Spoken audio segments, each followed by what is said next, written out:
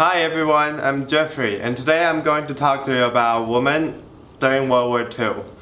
To start off, I will briefly talk to you about the influence and the effect of war on women.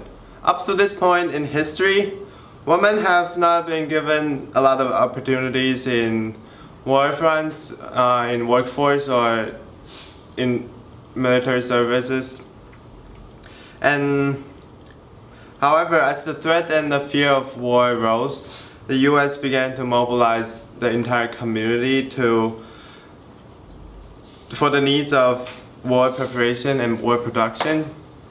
And as a nation, the US tried to include everyone to participate in the war efforts to help and to support